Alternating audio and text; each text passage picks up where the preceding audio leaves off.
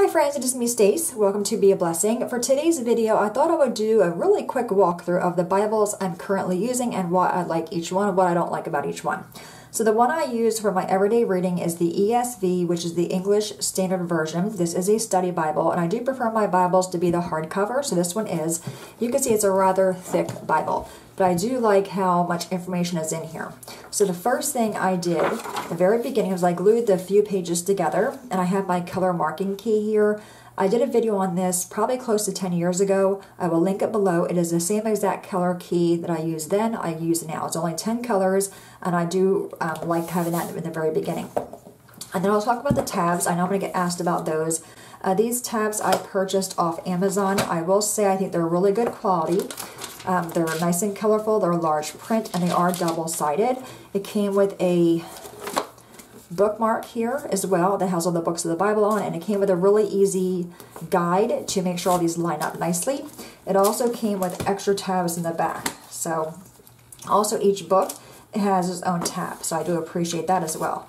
So we have all these extra tabs in the back. You can put whatever you want on them. If you want to put them in your Bible planner or your study journal, you can do that as well. Or what I did, I just broke up the different sections. This is like articles and resources, biblical ethics overview, interpreting the Bible, reading the Bible, you know, different things like that. Okay, then we have the back, which is the maps. I do like these. The paper is nice. It's a nice quality of a cardstock. They're nice and large, easy to read. They have the scales on them. So when I'm doing an in-depth book study, I go into this book first because it gives me such information as far as the maps. They're nice and large. And we also have that really nice, in the very beginning, that nice introduction. So this is all about the introduction to Matthew. Again, it has the same thing. Author, title, date. We have the purpose, the occasion, background, theme, key themes, literary features, outline, timeline, key themes here, maps here. So I really do like this one. As I said, it is a study Bible. So we have the very top, I think I got a page, yeah, okay. The very top we have scripture. Then you have a faint line here, and then we have the study portion here. If I'm doing just a general reading of my Bible and I'm having a hard time here, I will go down here. If I'm studying the scripture, I don't go down here. I rather go onto like Blue Letter Bible, Bible Hub, and just find that information myself, because this is more, to me, more commentary, more opinion. I want to form my own opinion of that scripture versus me going down here. If I have a really, really hard time, I might go down there, but for the most part, I usually research on my own. So what I like about this one is the page number is in the center. It also has cross references. I'm not a fan of them being in the center of the book. I find them hard to read here, and they are rather small print. The Bible itself print is nice, but I do find this to be a little bit difficult. Then we have again the study scriptures there. All right, so I do like that one. Let's talk about this one here. This is another hardcover. This is the Life Application Study Bible, NLT. This is the New Living Translation. Again, I have my color code here, and these tabs, I'm going to talk about these ones as well. I got these off Amazon as well. Now, what I liked about these tabs is if I'm having my Bible this way, I can easily read the tabs. In this one, you can see the tabs go the opposite way. So, I mean, it's easy to read because they're nice and large. I don't have a hard time using them, but I do like these ones because it goes that way, the wording. However, they don't give you any extra tabs, nor did I get a guide for this one, and also the books are combined. So we go here to like the book of Hosea. On that tab, it has the book of Hosea, also the book of Joel. I don't like that, and they're also not double-sided. So if I'm looking this way, I can't read any of the print here. So not a fan of those because they're not double-sided, and also the books are combined. So what I did to find Joel easy in the book of Hosea, I added washi tape to it to make it easier to find. So that wherever you see washi tape, that means that the books are combined. So we have this one here. So we have the book. Let me grab another one. I couldn't grab that one. Okay, so we have the book of Judges. And then we have the book of Ruth is also here. So again, I just covered that. Again, study is a study Bible. So we have the top portion here is the scripture. I like that there's a more bold line for the study part. We have the cross references in the middle, but they're spread out farther, so it's much easier to read. However, the page numbers at the very top in the center, I don't like them in the middle there. I do have a hard time finding those. But let me show you here. Let's compare. Let me go to the book of Isaiah. Okay, we're going to go to the book of Isaiah there and the book of Isaiah here. So I can kind of compare the beginnings of each book. Okay, so this one here, the book of Isaiah, we have, or the introduction, author, title, date, theme, purpose, occasion, background. Then we have the simplified overview of the book of Isaiah. We have a map here. We have key themes, history of salvation summary, literary features, and the outline. Okay, in this one, let me get my glasses. I do find the print here. This is more of a grayish page. This is more of a whiter page. So I think this one's easier to read than this one is as well. All right, so this one, we have the timeline across the top. We also have the vital stats. We have a little summary here. I do like this a lot because it just breaks it down really easy. So we have the purpose, the author, the date it was written, setting, key verse, key people, special features. We have the blueprint, and we have mega themes.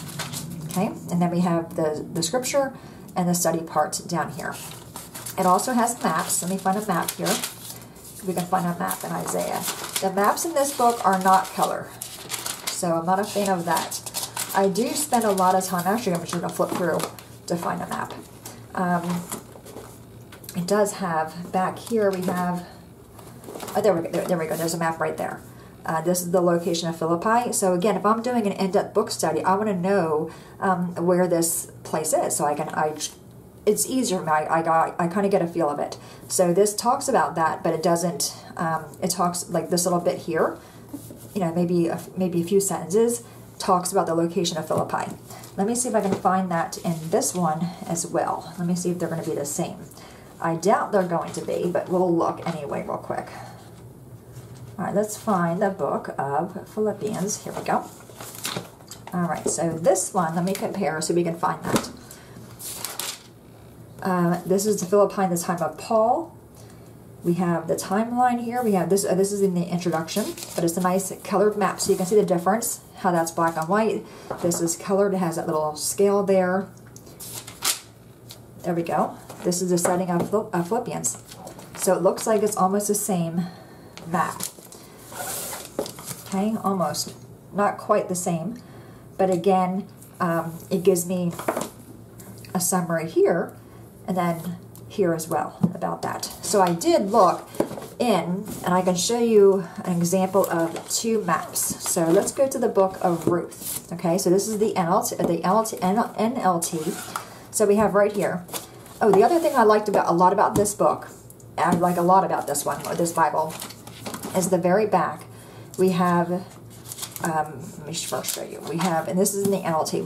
We have resources, which is like a Christian worker's resource. We have an index. So if you want to do a word study, you can look at the words here. Then we have maps. This is an index to maps. So if you want to look at all the maps that are in the book of Genesis, they're all here. So you're not flipping through the whole book. You can find the maps easy here. I do like that. Then we have profiles. I'll talk about that in a minute. Then we have the concordance, which I think all Bibles should have some form of a concordance in it. It's a nice size. Then we have the maps in the back. I do like these maps. They're really nice and colorful, very detailed. They have the scale here, so I do appreciate the maps back here. But my favorite part about this is this part here, the index of personality profiles. I wish all the Bibles had this in it because I find it to be extremely helpful. So for example here, if I'm doing a book study on a book that Paul wrote, for example, and I want to find out more about Paul. So it tells me here, Paul is in the book of Acts, page 1837. Let's go to book of Acts, and we're going to go to 1837. Also, this is a red letter Bible. My ESV is not. So, you know, there's a few things I like about each one, a few things I don't like about each one. All right, so here we go. This is the personality profile of Paul. It goes in great detail here about who Paul was, his strengths, his accomplishments, his weaknesses, his mistakes, lessons from his life, vital stats, key verses, and then tells me where Paul's story is told is in Acts. So I do like that a lot. This one does not have that, but I do find this really helpful. Again, if I want to just find out more about who Paul is, I go here. All right, so let me go back and compare here. All right, so let's go back to the book of Ruth. I took my bookmark out, so now I lost it. Let me find the book of Ruth. Again, because they're combined, it makes it hard for me to find them. Okay, so we have the book of Ruth. So right here, I don't know if you can see it. This is the setting of the story. Okay, so it has a little map here. Very, very, I'm going to zoom in so you can see this map. Okay, it's not very detailed. It has the few seas on here, or the few cities on here. We have the Mediterranean Sea, the Sea of Galilee, Jerusalem, Bethlehem, Dead Sea, and a little scale. And then this right here is all they talk about on the maps. Okay, so I'm going to zoom it back out. And again, this is in the NLT, which is the New Living Translation. This is the book, this is the ESV. So again, the same thing. I'm going to zoom you guys in. So it's the same exact map. So you can see here, the setting of Ruth, this one over here, the setting of the story. So it's the same exact map, but this one goes, I have more detail here. I can see more cities here, a larger scale, make it easier to read, and a little summary here. What I like a lot is it goes in more detail here. So we go to the back, it has the family of Ruth. I find that really helpful as well. So if you compare map to map, this one, okay, I find to be hard to read. It's just black and white, very gray scaled, and it doesn't go in a whole lot of detail. This one has more detail here, and it's also a color map, much easier to read. So there's the two ones. This, again, my everyday. If I'm studying scripture or studying a book study, I will bring both out. The other one I have over here is the Holy Bible. This is the New King James Version. This is large print. This one is more like a book page, so it's not as delicate as Bible pages are. If I find a book here, it doesn't go into great detail, but it does go into some. Let me find. Okay, so we'll look at the book of Ecclesiastes. Okay. All right, so I have a hard time saying that word. So we have the author, which I like. We have a time, key verse, and a theme. So it does give me a little bit of detail, but not a whole lot. And I also like, I believe all Bibles have that, is these little subcategories. So I do like that. But there's no cross-reference. Nothing like that. No study part. It's just a basic Bible. And it's in the 2-column format. I like how it's all the way across. I read that way, and I don't read this way. So, I do go in this, if I'm doing a scripture study, a verse mapping, or a Bible study, I will go in and I will compare all three of the translations. So I do like this one as well. But again, it's just, there's nothing in here. No maps, nothing. In the very back, we have, I do like this, the miracles of Jesus. We also have the ministries of Jesus, and that's all they have back here. So I do like this as well. You can look at exactly when Jesus was baptized, when he quiets a storm, when he sends out the 12. So I do like this. When he walks on water, and it talks about the place. Then we have the miracles. So the man with leprosy, the boy with a demon. So you want to just look at who Jesus was. This is a great spot for that. So anyway, my friends, there are the 3 Bibles I use. This is my preference one, the ESV. I like this one a lot, but I do go into this one because this is more detailed as far as who. It just makes it easier to break down the who, what, when, where, why, but I'll find it here. Then I go into this one to compare and get more detail.